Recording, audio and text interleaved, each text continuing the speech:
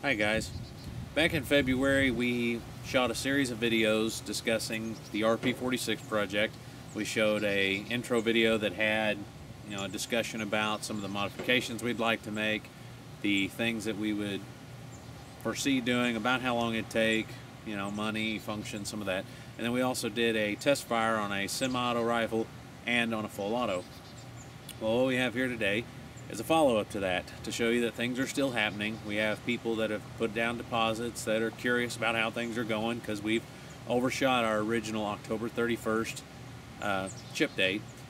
About 2 weeks before that deadline, we updated the website to show that it would probably be second week of December. Well, now we're a week away from there, and it's still going to be a couple more weeks. To be honest, a few of these parts did give us a little more trouble than we were expecting. With that said, all of the difficult parts are finished, and now all we have are just little parts and pieces that are in full production now, and once they are finished with their full production in a couple weeks, then they'll go to heat treat, come back, be assembled, fitted and test fired, and then shipped out to customers. So what I'd like to do today is show in a few different sections some of the differences between the original and ours, and also let you see it shoot on a full auto and semi-auto as we did before, but this time with our production parts. That said, there is a few parts that we have borrowed from the original setup, since our parts are in production and are not finished. I will discuss those parts in a section down the line.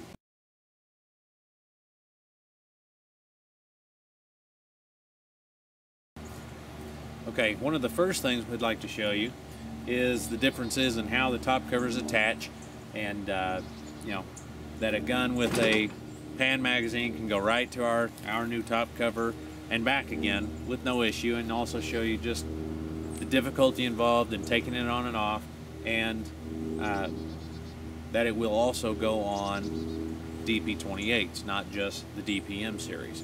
So I'm going to move in a little closer to the camera so you can see some details and show you the differences. Okay, so what we have here is we have our post-sample DPM with the pan mag on it, as all of you probably know. Pull back on the release on the rear sight base, lift the mag off, set it aside.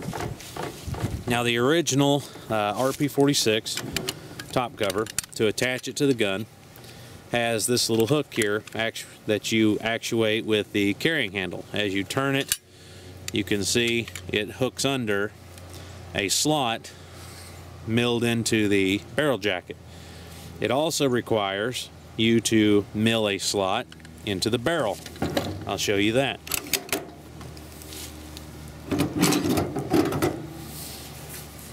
You can see the notch is not very deep, but it is a modification that must be done for the original.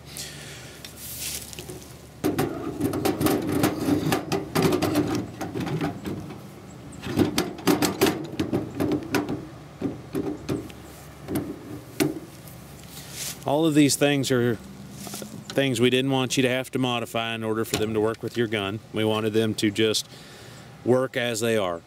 So if you own a gun that we built for you, or say a Wise Light or Keter Creek or Century International Arms, all these guys have made DPMs or DP28s, and there are a lot of you out there that have built your own guns at home. As long as the dimensions from your rear sight release to this front catch are all pretty close to the original, so that a original unmodified pan magazine will snap right on, then we're pretty confident that your gun will accept our top cover without modifications. So next thing I'd like to do is show you how the original one goes on and the difficulty involved in getting it on and off. And it's not real difficult, but just so you can see, the original top feed, belt feed top cover also required, along with these modifications here, for you to modify your catch just a little bit, just by shaving the front end off of it, so that whenever you pull it back, it would clear the lip on the top cover. This particular rear sight base has not been modified. It's We put the one back on here that was on the gun originally. We have a modified one, but I didn't bring it out here because it's not necessary for our top cover. We fixed that also. But I'll put this on here as best I can with that unmodified rear sight base so you can see. You shove it up under the mag catch with the carrying handle in the unlock position. Pull the charging handle back far enough to get inside the slot on the actuator. And then push down the rear until it went down in position and snapped back here. And then to lock it, you'd pull this handle over and it was locked in place. Now this works for carrying it and supporting the weight and holding it to the gun. But if you ever had to open the top cover to access the belt or clear a jam, you had to unlock it and then open the top cover by pulling back on this, which means that now the only thing holding this down besides gravity is the charging handle captured in the actuator. Because this is unlocked, it's just sitting loosely under the front mag catch, and under the rear catch it wasn't attached to anything because your catch is actually on the back of the top cover, not on the base itself. So we wanted to fix all of these, what we considered flaws. Purists probably won't see them that way, but we did. And so I would like to present to you our top cover and show you how much easier that one is. So to do that, I'm going to take this one back off. You would pull the rear sight loose, unlock the carrying handle, pull the charging handle back to clear, and lift it off. Pretty simple.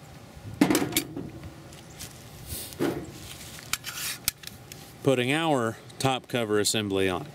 It's pretty much the same as the original with just a few changes.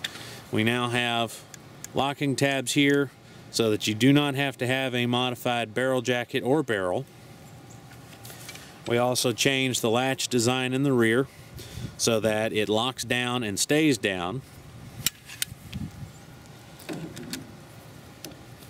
Set it in position, open the teeth, slide it up under the front mag catch, pull the charging handle back to go inside the actuator, set the cover down and snap it into position. Now, no matter what you do, it is locked down solid. It cannot come off.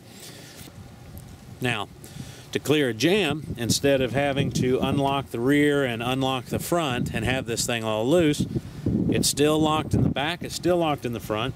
You just push this forward like on a PKM or any other belt-fed weapon, hinge it forward, and now you can access to clear jams, to, you know, whatever you need to do. You can see what you're doing. You don't have to take it off, and it's not loose. It's still solid on there. It still won't come off.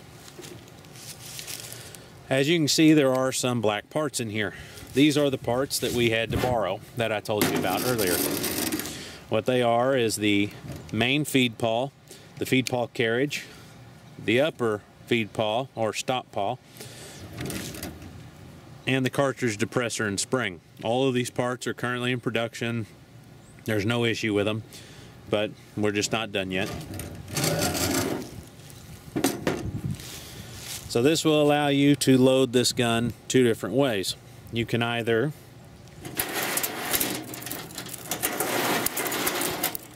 lay a belt in the extractor, the cartridge extractor, and shut it like a PKM. Or with the top cover closed and your starter tab,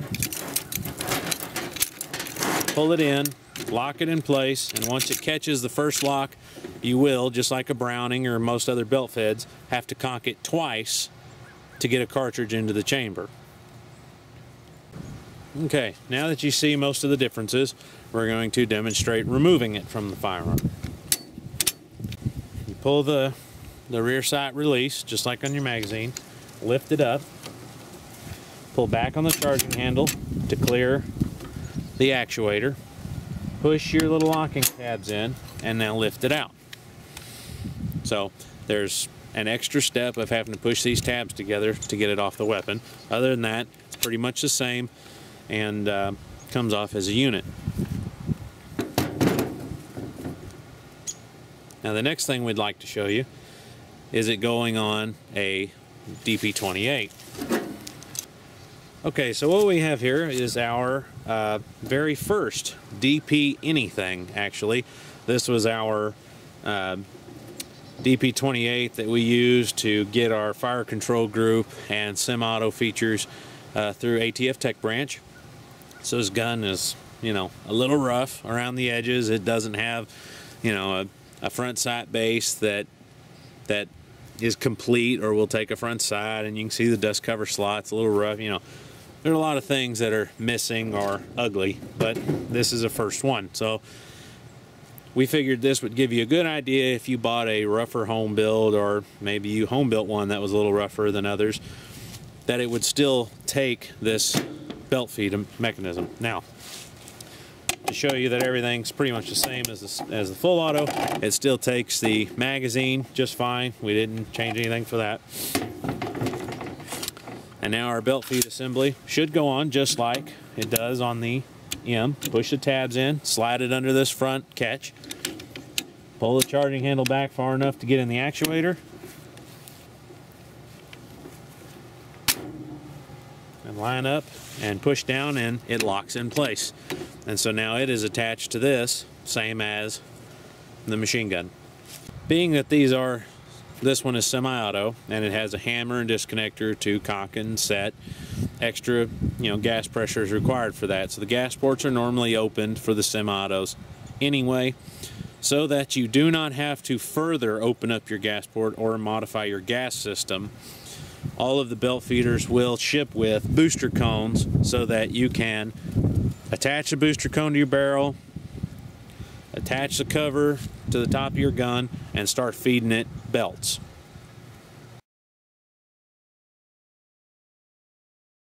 With all that said, on the last two weapons, we would like to discuss belts a little bit.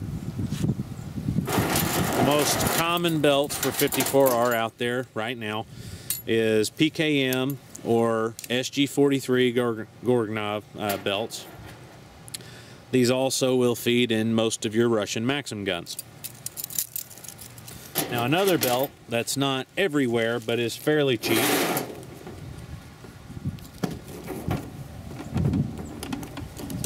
is the actual made for a Maxim belt. It is a continuous belt. They are non-disintegrating just like the others, but instead of being busted up into 50 or 25 round strips, they're solid 250 round belts. Now this one we cut it so that it was a little shorter, and we have not tried this yet on any of our guns, but we wanted to shoot it to a note on that belt.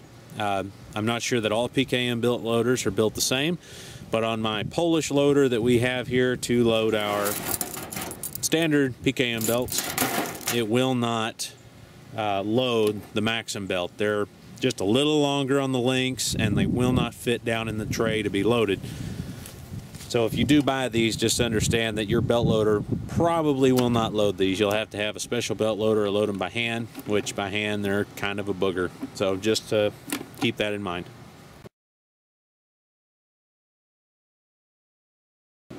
Okay, so now we're on to the shooting part.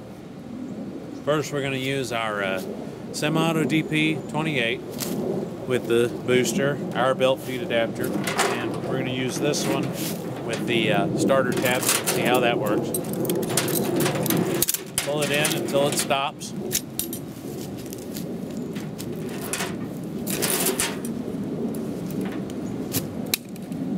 Cock it once, pulls the belt into position, and allows the cartridge extractor to snap over the rim of the first cartridge. The second pull actually puts your first round in the chamber, and now you're ready to shoot.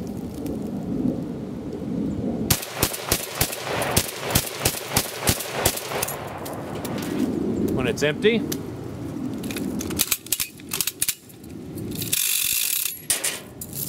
and it is, you're ready to stick the next belt in.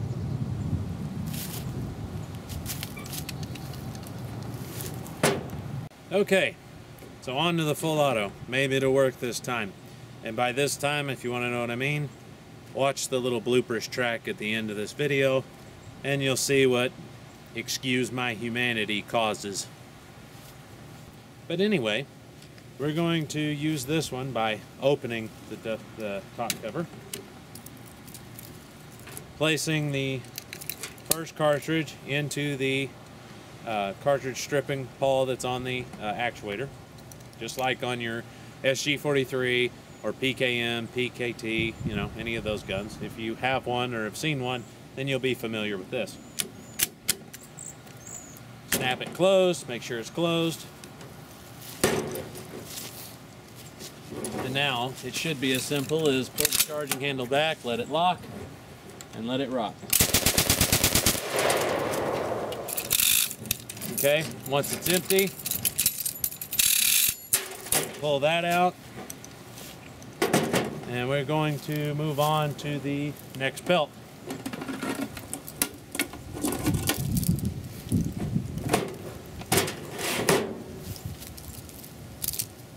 Now this is the Maxim belt discussed earlier, and it's a little wider. And this is actually the first time to test this type of belt in this top cover. So we'll load it the same way as the first one. First cartridge in. Close the top cover, make sure it's shut.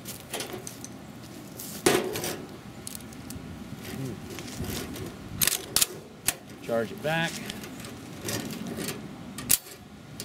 Oh.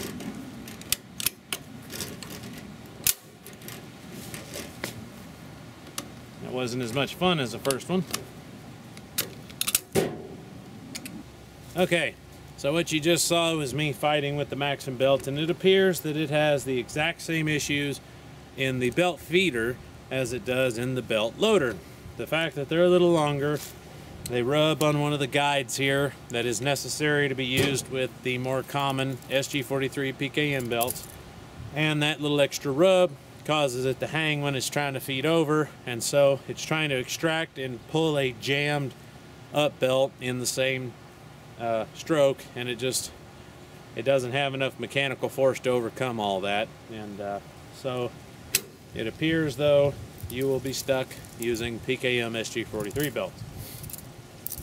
That said, they're still widely available. They've got, you know, a ton of them.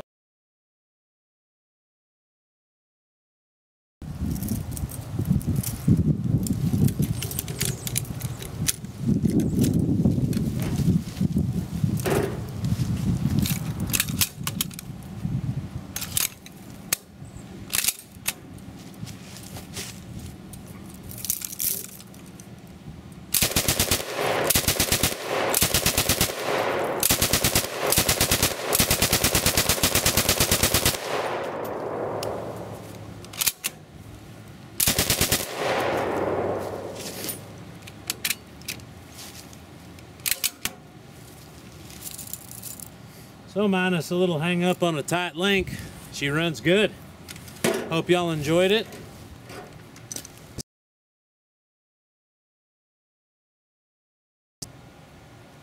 Okay, the guy that was helping me load belts happened to walk up on the end of that last video with the where the full auto hung on that, like third or fourth round to the end, and he heard what I said happened, and he suggested that I also bring this up. We are using, I believe it's made in Russia, I can't remember, but it's commercial ammo, but it's steel case, made overseas, and in the belt loader, and you can't really see it, but you might be able to hear it. That little flick sound. They have a little burr all the way around the mouth of some of these cases that sticks proud of the neck diameter. And he said it was hanging up in the belt loader. Some of them wouldn't hardly go in to the belt, and actually bent a link on one of the belts trying to get the round in. So that may actually be why it hung that round, trying to pull it out against that lip. It may have actually hung up on that. Okay.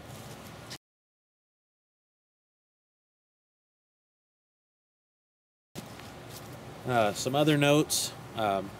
This is the DPM DP series style gas system, you know, with the nipple on the barrel and a cup on the piston that actually slips over it. So it wasn't really made to pull the belt.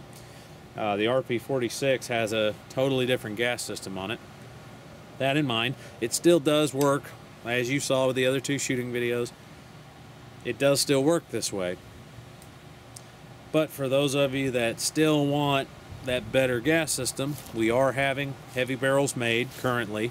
They're not here yet, but they are being turned and profiled for us. Once they arrive, we're going to build the RP46 style gas blocks and gas pistons, which will require to take the piston. There's a pin that drives in to the carrier that holds your DPM DP28 gas piston rod to the carrier body, and our setup will require you to drive that pin out, unscrew the old gas piston rod, set it aside, put the new gas piston in, repin it, and then put the new heavier barrel in it, and you can have the RP46 style barrel, gas block, and gas piston setup. And then with a better sealing gas system, it'll run super well and with no issues.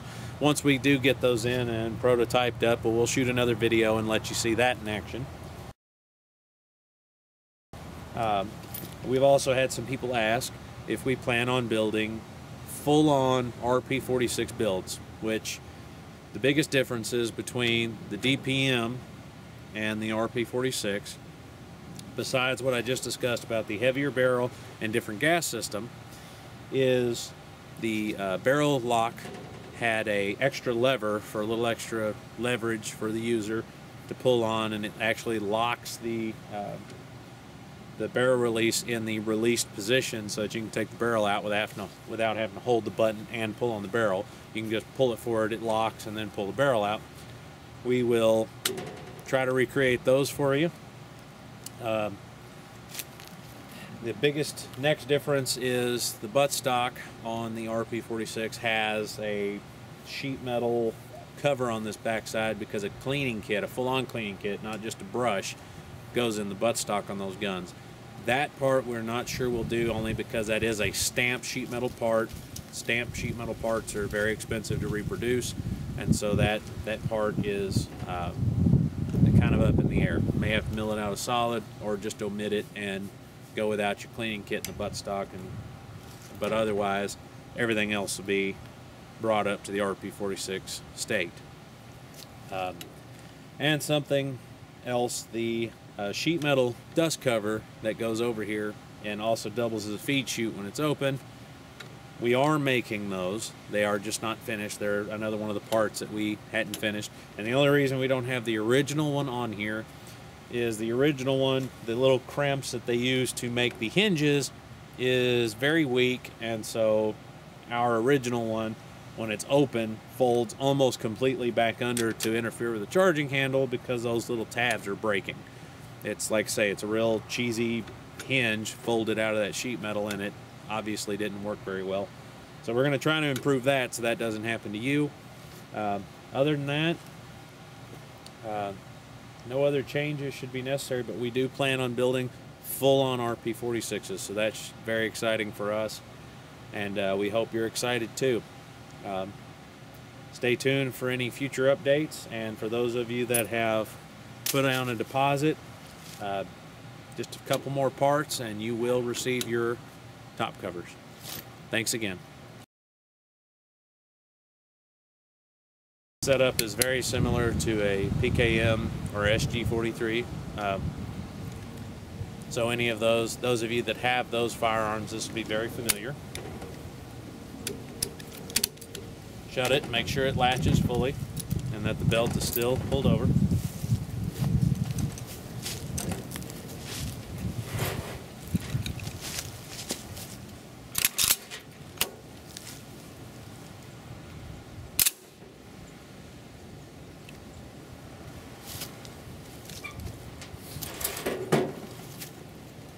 And for those of you not familiar with how this is supposed to work, it was supposed to go bang.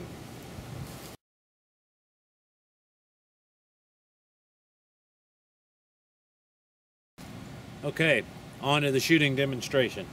We're gonna do our semi-auto. I'm gonna use the belt with the starter tab to demonstrate what I was talking about earlier. Pull it in until it locks.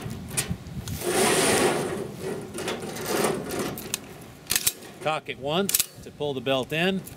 This should put the cartridge extractor over the first round, and then charge your first round.